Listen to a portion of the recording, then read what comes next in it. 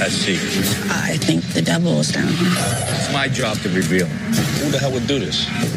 But Steve and I never speak. We never communicate during an investigation. What? Until the very end. Who's he looking to kill? We uncover if it's safe for you to stay. You need to get out of here right now. Or time to get out. It was like endless darkness. Oh, a ridiculous intro. So over the top. Apologies for that noise fest. But yes, that's the setup. Man. There's so many just highlights in that opening thing. And my favorite part, of course, is that we never speak to each other. We don't even want to look each other in the eye. This could be two separate television shows as far as you're concerned. We hate each other. I do love that. I love the way that he says it. And we never even speak to each other. Like, it's so I don't even so recognize dramatic. her as a human being. Yeah, when we have sex, we wear blindfolds, both of us. Like, why would you even I don't know say that any image. of that on the intro? I don't. No. But yeah, they're trying too hard to cover something up that we never even see. I don't even know this chick's name. But she's not my wife. The formula for this show is that Amy and Steve, of course, never speak to each other. And Amy goes to the location of the haunting, of course, after her husband, ex-husband now, goes before her to clear the location of any personal items such as photos and other stuff that might lead Amy in any way. And then Amy arrives to the spot and she walks around. Seriously, that's why her whole thing is that it's called just a walk around. She just walks around, talks to the camera, her husband, ex-husband now, who still got to stay on the show. That was kind of amiable, I'm assuming. All right. That's very civil of them. It was very good for them. He didn't lose his gig. And Steve, the detective, because he doesn't want to see her, on the other hand, he does all the boring stuff. You'll barely hear him in this. He talks to the homeowners, he talks to researcher, he talks to the camera while he drives around, and he is generally not very exciting. Oh, not like Amy is, though. The whole reason is to watch this show. And Rob, you have to go. It's just for Amy. The whole reason to watch the show is for Amy walking around, talking all about the spirit stuff. She is a lot of fun, right? Yeah, she's a bit eccentric, but it balances out the show pretty well when you see the detective work that's going on the other end. Yeah, it's so boring. It's so boring. Yeah, and she just whenever she's on the screen, she does kind of steal the show. She lights it up. She lights it up for sure. Yeah, there's a reason this thing's been going on for over 10 seasons now. This is another huge show. Oh my God, over 10 seasons? Holy shit. Tons. Yeah, she's been through, I don't know. She's cool. This episode this episode we're talking about, though, this is season 3, episode 12, Innocent Blood. And Amy and Steve, they're called out to Rome, New York to help a couple named Sue and Joe who have 3 children and are under paranormal attack in their own home. And the activity is so bad, Sue says it's going to end their marriage. What? Which sounds very, I don't know, Jerry Springer. They throw that out there for a little extra drama. They just need an excuse to get a divorce, these poor people. Because of the alien ghost? It's an alien ghost or something? Lots going. They don't know. There's too much activity here. We don't know yet so far. We're going to find out. So Amy's husband, of course, just per the usual of this show, he goes and clears out the house for her. And here is Amy Allen doing her very first walkthrough and talk with the dead people. So in my opening, I saw all of these thick trees, and there were all these Native American warriors standing there with their bow and arrow drawn. They're waiting for something to happen. They were put there by this leader guy. He says it is some kind of like spirit warfare. He says that there were problems before the white man, that they had a lot of battles, many battles, with these spirits. Yeah, these are immediately arriving here, and activity is everywhere. Spiritual warfare before the white man, and like the Amy Allen. What do you guys think? I love how she pronounces words. She does. She calls warriors. It's just great. She said something that reminded me of an old sound clip. Play soundboard too for me, Rob. Thick trees. Yes. Yeah. I laughed at that one too. Big, thick kids. Yeah, we got thick kids, and she saw some thick trees, and it sounds so much like it. It's unbelievable. I got to hear that again. Thick trees. Big, thick trees. thick kids. Maybe she's sending out a code early on because it starts off just sounding like this standard paranormal fare. She is like the worst though with the way that she talks. She talks so slowly that it's when you're listening to podcasts and you accidentally hit the button, the playback speed button. Yeah, sure. Yeah, and everybody sounds like they're drunk. Like that's what she sounds like when she's just talking full blast. She just sounds like she's getting this info live tour, and I do like she has like she's a not nervous channeling, energy. Though. Well, she comes off with like a nervous energy. I mean, she's got great facial expressions, which is terrible to talk about on a podcast, but that's what makes her very engaging to watch. But you can hear it in her voice, the way she's just a character, and like I said, it sounds like just normal standard paranormal fare until Amy says this. It says that there is some kind of family of beasts, and they think that they're ghosts. These things are occasionally trying to enter the house. They're very dark, and they look kind of like human beings, but they're definitely not. Were they living? I don't know yet. They just look creepy. Oh my God. Yeah, I cannot stand the way she talks. Like, they look kind of like human beings. Well, it's coming to her right now. The Native American ghost is telling Amy that there's these non-human things. She didn't say it yet. She said non-human things that think they're ghosts, and they're trying to get in the house. And they look creepy. That's confusing. Like, what does she mean they think they're ghosts? Like, what would they know about ghosts if they weren't, like... That's our concept of ghosts that we have.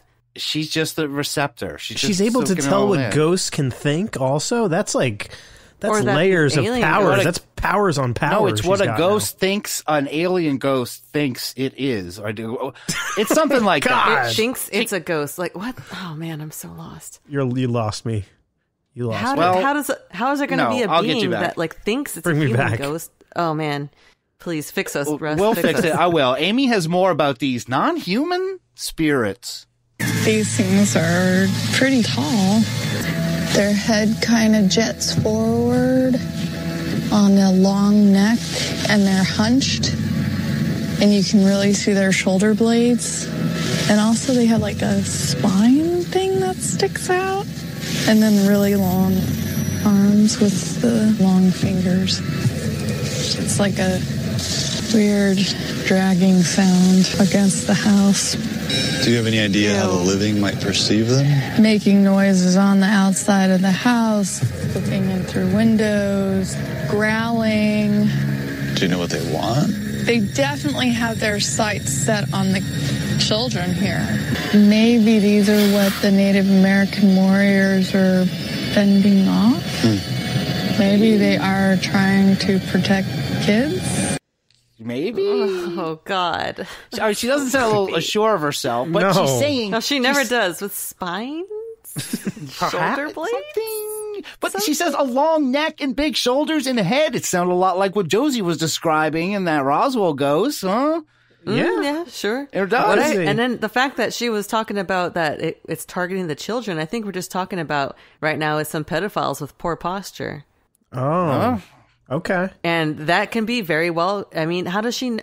Here's what I don't get. No, she's talking to the dead, and this thing thinks it's a ghost, and it's got a long neck and a shoulder, a spine, maybe thing. How is it not a human spirit? Like, how do you know that it's like not... She I don't know. She's got this. Look, she's on the dead files. She knows these things. She knows, it's like the X-Files, but it's the dead files. Oh, I've never heard anyone sound more sure of themselves in my life. While Amy does all this, Steve the detective, this is the part of the show you're not going to hear. Steve the detective, he goes and talks to Sue the homeowner about the activity, and the activity is actually very creepy. Anything else going on? Aside from being touched a few times, no. What do you mean touched? Well, there was an incident in the shower one time where I felt like somebody had rubbed the outer part of my right arm. And there was another time in the living room on the couch. Okay, what happened? I felt this grope. So I'm assuming it was forceful. Being touched, it's a violation. Not only for me, but for my husband. I will do whatever I have to do to make sure that my kids do not experience what I've experienced. I have an idea. Move out. Yeah. So this groping part has been added, and that is awful too. And the reason they want to stay, this is her husband's inherited family home. But I'm going to say this, no offense, this is not a great looking house. If you go watch this house is kind of trash. The siding is all screwed up in the front. It looks bad. It's not like some like old antebellum, family home that you want to keep for generations. It looks like trash. It really is not like, I don't know why they're defending it so much. Wow. I mean, Rus. sometimes there's something that has things to do with your, family and emotions that maybe it doesn't look the greatest, but your heart's there. But that she doesn't even really know about that. Of you. She doesn't even know about the alien yet, but she's getting groped, and it's what she's saying, it's a violation, and it is terrible. I know a lot of times we joked groping. We've joked about spectrophilia. That's fucked up. I was laughing. I was really like goofing around and laughing, and then all of a sudden it got real. She's like, I got touched. I'm like, you know what? That really isn't okay. Yeah, all of a sudden I had to kind of bite my tongue, and I'm just like, all right, now this just got serious. Like I've been touched before, which what I thought was from a ghost. I felt like my butt got touched one time, but usually it's like my lower leg. And then you just, you get mad. It's like, that's not okay to do, like, from a living person or an alien. It's not. This isn't Amethyst Realm, and this isn't Amethyst Realm willing territory. This is bad. Oh, yeah. It's definitely not a place you want to be. And if you want really want to just avoid it, that's what I'm just trying to maybe rationalize it by saying you guys can do better. All right, you can fix the side and outside. Sure, I don't know. The inside looked fine. It's not like it wasn't Hoarder's situation. But they cut back to Amy, and she has more to say about this mysterious ghost monster long neck guy. The leader of the Native Americans is showing me a horrifying scene where the tall creatures by the side of the house are killing small children. Kids. It's pretty gross and sad. Yeah, it's pretty gross. This story, the alien part is really upsetting on top of all this other stuff. And I'm just playing the parts that are pertinent to the topic of alien ghosts. However, there is so much more going on at this place. This house sits on the grounds where there was a famous bloody battle from the French-Indian War. And the original occupants of the house, they suffered multiple tragedies like a bull mutilating an old woman. Whoa. And another thing worth noting is that this show is either very fake or Amy is really super, super talented because everything that she says is almost immediately corroborated by Steve, the detective. And it doesn't matter. Whoever he's talking to, if it's a researcher, if it's an eyewitness, anytime she brings up anything, they're immediately like, oh, so your grandpa smoked a lot. She's like, I smell cigarettes everywhere. Like, it just matches too perfectly. Oh, so you're saying you may think it's produced is what you're saying. That it's... Look, of course, maybe, I don't know. Is this a black flag? I was like, we did a black well? Because it's almost the same situation. Go on, explode. But I can't say either way. I don't know. Maybe, like I said, maybe she's just great at what she does, and maybe that's why she got a show. But she's so good at it. She's so good at it that she doesn't even have to come up with it on her own. She gets to wait for somebody to suggest it. That's how good she is. I did joke that I was like, it'd be funny if she just had an earpiece in and everything she hears from Steve, she's just like, all right, now, oh, wait, there was a battle here. I see a guy with an arrow. There he comes. Yep. I'm really good at it. We can't say either way. So after Amy completes her walk, she meets with a sketch artist to draw the ghosts or the beings that Amy encountered to present to the family. And this leads to this dramatic conclusion. They tell the family all about the Native American ghosts and the French Indian War massacre, all this great stuff that happened on their property. And then Amy shows them her first sketch, and it's of an old Italian man who's a spirit in the house. And amazingly, he looks identical to Joe the homeowner's grandfather. I mean, identical. Wow, what are the odds? And her husband cleared the house before. How did she do it? And he's the guy who smells like smoke. They matched it earlier. So they must not have done a very good job. And she also brings up that her daughter might be a medium because there is a line of ghosts waiting outside of this girl's bedroom, and they're all waiting for her to get home because when she dreams, she's a medium and, I don't know, sends them to finish whatever they're doing. So and then the family pretty much confirms it, like, yeah, she wrote a book called Drops of Dripping Blood, and she's like 9 years old. Holy shit. Yeah. It's, but they finally get to the good stuff. I can't even say it yet, the non-human stuff. Let's hear. This is, one of the things that really bothered me I saw